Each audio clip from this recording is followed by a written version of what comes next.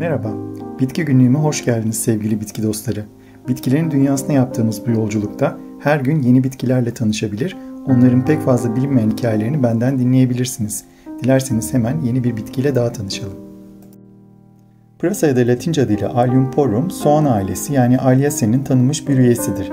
Soğan, sarımsak ve pırasa önceleri zambakgiller yani Liliaceae ailesinin üyeleriydiler. Fakat zaman içinde botanik dünyası onları Alliaceae ailesine dahil etmiştir.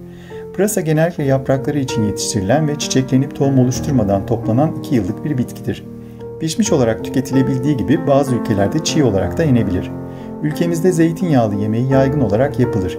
Fakat henüz tadına bakmadıysanız pırasalı böreği de mutlaka denemelisiniz.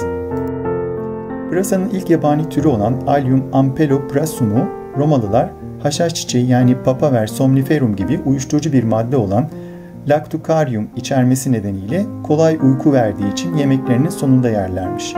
Hatta pırasanın yemeklerden önce mi yoksa sonra mı yenmesi gerektiği antik Yunan bilimcileri arasında bir tartışma konusu haline bile gelmiş. Mısır'da pırasa ayrıca iştah açıcı ve afrodizyak özellikleri için de tüketilmiş. Pırasa Havari Petrus'un annesiyle ilgili bir Hristiyan efsanesine de konu olmuştur. Havari Petrus'un annesi çok cimri ve aksi bir kadınmış. Hayatı boyunca kimseye en ufak bir iyiliği dokunmayan bu kadın, evine gelen bir dilenciye sinirlenerek fırlattığı bir sap pırasadan başka kimseye hiçbir şey vermemiş.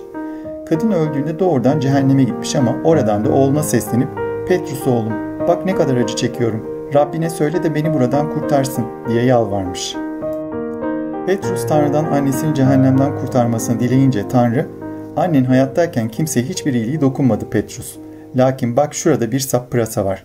Şimdi bir melek onu alacak ve pırasaya tutunan anneni cehennemden yukarı çekip kurtaracak." Böylece Petrus'un annesi kendisine uzatılan pırasanın bir ucuna tutunmuş ve melek de onu yukarı çekerken cehennemde ızdırap çeken başka ruhlar da kurtulmak için kadının eteklerine tutunmuşlar. Fakat kadının kötü huyu nüksetmiş ve eteklerine tutunanları tekmeleyip onlardan kurtulmaya çalışırken pırasa aniden kopuvermiş. Böylece geldiğinden çok daha derinlere, cehennemin en dibine düşmüş. Pırasa antiseptik özellikleri olan, dolaşım sistemi için sarımsak gibi faydalı bir bitkidir. Pırasa özellikle köpekler için ise oldukça zehirlidir. Soğan suyunun böcek sokmalarına iyi gelmesi gibi pırasanın yumrusunun püresi de böcek sokmasından sonra acıyı ve ağrıyı dindirmeye yarar. Pırasanın yetiştirebileceğiniz pek çok alt türü bulunur. Tohumdan üretilebilir ve fidelerini nisan gibi sebze bahçenize taşıyabilirsiniz.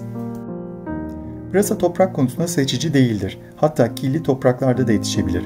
Ama nemli ve bol güneş alan toprakları özellikle sever. Fakat pırasayı asla fasulyelerinizle ya da yonca ile bir arada ekmeyin. Bu bitkiler bir aradayken birbirlerini kötü etkiliyorlar. Öte yandan pırasa ve hızlı büyüyen marul bir arada pek mutlu bir ikili olabilirler. İzlediğiniz için teşekkürler. Videoyu beğendiyseniz abone olmayı, beğendiğiniz videoları sevdiklerinizle paylaşmayı lütfen unutmayın. Bol çiçekli günler dilerim.